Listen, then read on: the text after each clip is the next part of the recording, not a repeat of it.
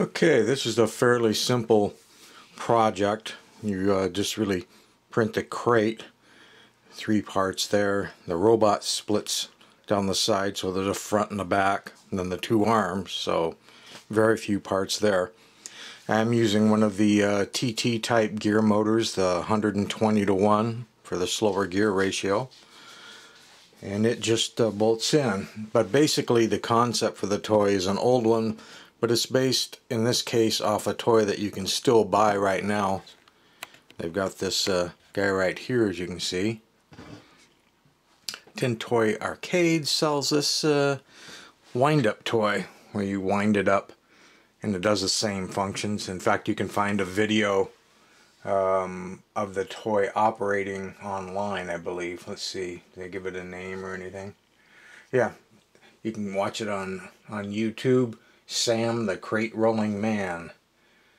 But based the toy idea off of that.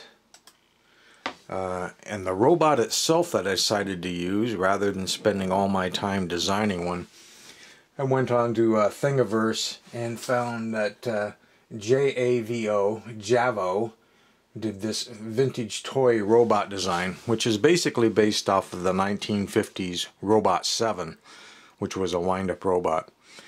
And his files have some problems. His main STL file has one of the feet parts touching the body, so they're one, you can't separate those. But it didn't really matter because I was going to change the design of the robot so much.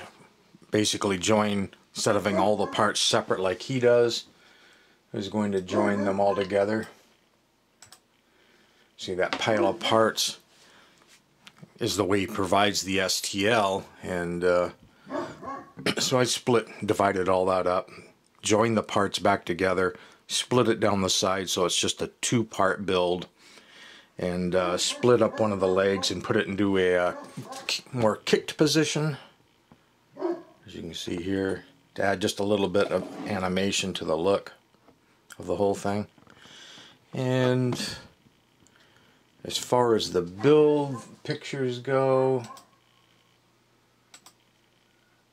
I think I've got them here somewhere. Here's inside the crate, for example. There. It's the TT motor. It has 2 screws that bolt from the other side. Here's the switch. I'm using the standard slide switch I normally do. The mounting holes are about 19 millimeters apart. And have 2 AAA batteries powering it, and the cover will screw on to that. Now this is the side where the screws go in to hold the TT motor in place, and I did change some things. This one I printed with the face down on the board, which means this is all filled with support. I didn't end up like having to remove all that support, and it also doesn't leave it as a nice finish as you want. So in the end I took the file and removed all of that, so it's a flat surface. So when you print it flat. You do have support for the countersunk holes, but that's not a big deal. And then this plate you would just glue on after the fact, so you can end up with a really nice clean plate. And here we can see the robot. I think I have a picture here somewhere. Yeah, here's the 2 parts, the front and the back, which you just glue together. They just print just as you see them laying there. Doesn't matter what you print them in if you're going to paint it. And there is a metal rod that you do have to bend, which is going to join the box and the robot together. And ideally you would want the rod glued into here so things can't twist. Mine right now is loose so I can take it apart. And just some early shots of the stuff. There's the mechanical tin toy. The rod itself, if we can get back far enough to see everything. The rod itself, I made mine out of a piece of old welding rod, which is basically 1/8 inch steel, mild steel, you could, which is very close to 3 millimeters if you're in the land of millimeters. So you could go to the hobby store and you could buy brass rod that's 3 or 1/8 inch, or maybe you've got an old fat coat hanger laying around, which you could epoxy into there, and you run it up in the bottom of the foot and you epoxy it there. You only have to make a couple of bends to the metal rod.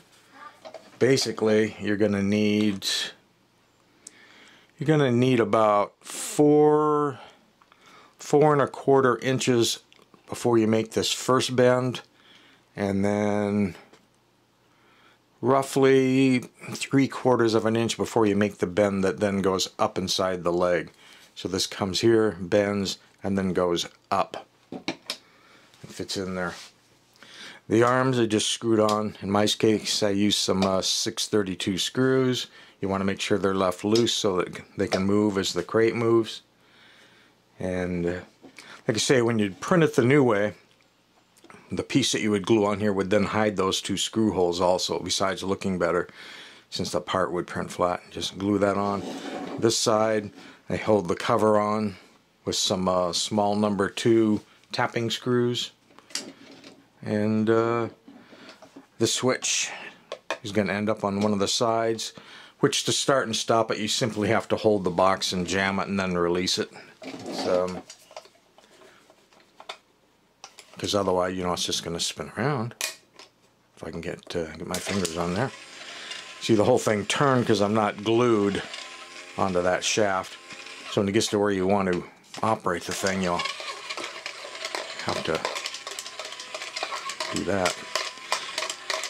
And by angling that a little bit is how you can make the robot go in circles or walk straight. But it'd still be better if you epoxied or super glued or something that shaft in here and got rid of the twisting action. So, links below to the Thingiverse. Let me close this out because I believe we have it here. We don't need you. There will be the Thingiverse, and the thing number is 4920875. I'll be updating the thing files. Here, you can't see it.